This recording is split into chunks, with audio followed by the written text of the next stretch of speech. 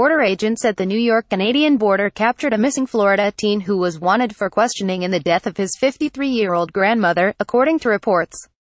Kristina French's body was found Friday in a shallow grave in the backyard of her grandson's home in Neptune Beach. Logan Mott, 15, was caught trying to slip into Canada late Friday at a border crossing near Buffalo. "We are relieved he is safe and in custody, and we just ask for everyone to give us time to sort out what happened," the boy's mother Carrie Campbell-Mitt said after being told of her son's detention, Fox 30 Jacksonville reported. She added that, "No matter what, Logan is our child and we love him and are standing by him to help in any way.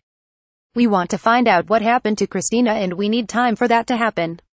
French was caring for Logan while his father, a Jacksonville jail guard, was on vacation with his girlfriend, the station reported.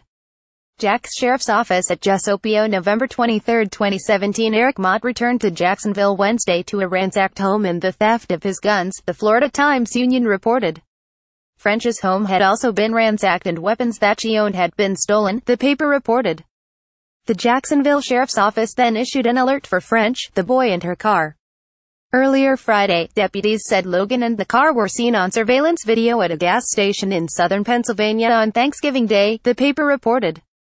The deputies also said they had obtained an arrest warrant charging him with stealing his grandmother's car and that he was a person of interest in her death, according to the paper. He should be considered armed and dangerous, they said. Logan's mother said she last spoke to her son Sunday, the Times-Union reported. He seemed to her to be in a good mood, the paper reported.